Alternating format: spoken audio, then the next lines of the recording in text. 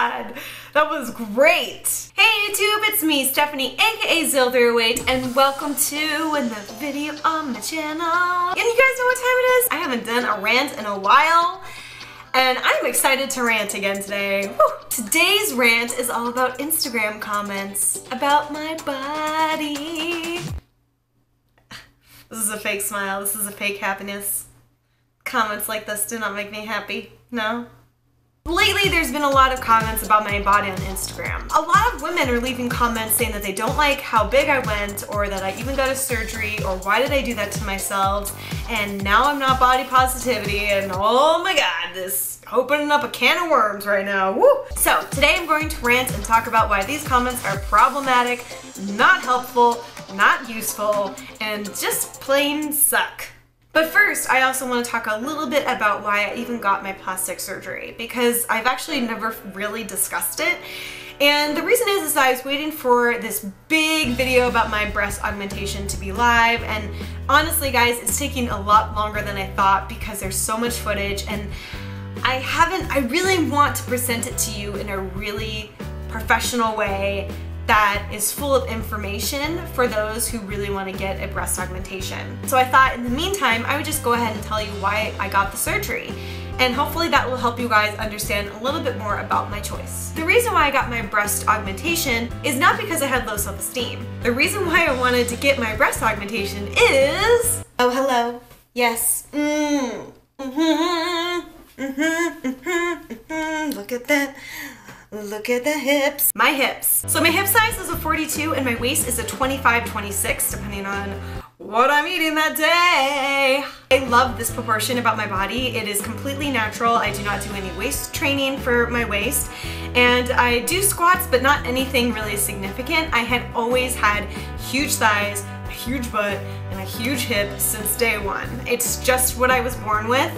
And I love that. It took me a long time for me to love that about myself. I didn't have any role models really growing up, except for in comic books. I noticed that in comic books, women were very hourglass shaped, they had big thighs, they had a big butt, and I really liked that. I thought that was really cool. Seeing those proportions really helped me get over the fact that my body wasn't weird at all. But Chun-Li is a great example of this. She made thighs cool. As I got older, I realized that I love my curves so much, I wanted more. They're size 37 inches around, which is, again, still smaller than my 42-inch hips. So I'm pretty proportionate now, actually. The whole reason I started this video is because I really wanted to reply to a couple of really nasty comments that I've gotten on my Instagram lately. I will not be using their usernames because I feel call-out culture, as it's called, can be very damaging. I don't feel that anyone deserves to lose their job over these comments. I feel that these people are definitely misguided. I do not believe that any of these people are evil. Let's get into these horrible comments that people say about me and my boobs, shall we? Surely this will be fun for me. So, you used to promote body love and now you're an anime dream girl, question mark? Said one person. Another person replied, I was thinking the same thing too, sad face. Yes guys, I did change my bio because I just thought it was really cute. There's absolutely no other reason besides that. I am totally still 100% all about body positivity and love. Boob jobs change brainwaves apparently. I can't deny that that stung a little bit because I did start to realize how much every word that I say online means something to someone, and I would hate for someone to think that I don't support body positivity anymore. Listen, Instagram bios are very short. You're only allowed to put like, what, 140 characters or something in it, and then you run out of space. I mean, I think it's kind of ridiculous now for me to list all of the things that I'm into. Personally, I've also never listed that I'm a huge advocate for autism on my Instagram. Does that mean that I'm not? Of course not, that's just silly.